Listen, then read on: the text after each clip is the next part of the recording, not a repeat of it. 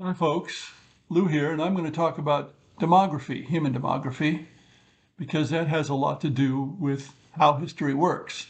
I am in fact reading a book right now called The Human Tide, which demonstrates this quite well as far as I've got into it. But I have some figures of mobilizations to sort of be a guide to people about the military manpower available to countries. Most of these are from the Balkan Wars, but from other times as well. My rule of thumb in general, judging from what the United States did in World War I, is that about 10% of a population can be mobilized into military service. So in World War I, the population in the United States was 135 million, and they had more than 13 million in the military. In the Balkan Wars, the first Balkan War, Bulgaria mobilized a total of 600,000 men out of a population of 4.3 million. Now that's especially high. And I have a breakdown of this. For example, 366 million in the active army. Then there were supplementary units, national militia, the 1912 and 1913 levies, volunteers, border guards, all added up to 600,000.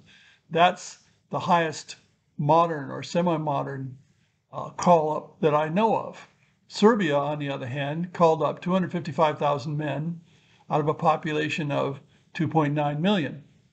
Greece had a population of 2 2/3 million, and their army had 125,000, and there were another 140,000 in the National Guard and reserves, for a total of 265,000, which is to say 10%.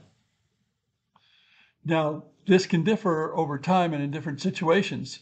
For example, in ancient Greece, Megara, which was not a large city but was allied with Corinth against Athens, had an army of 1/4 of the free population.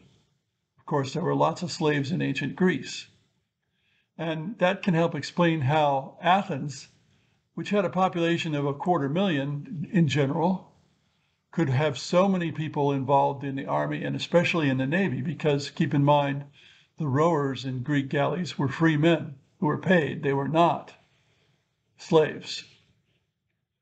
So we can summarize this by saying 10% is a good number for modern times, and in older times it may vary quite a bit.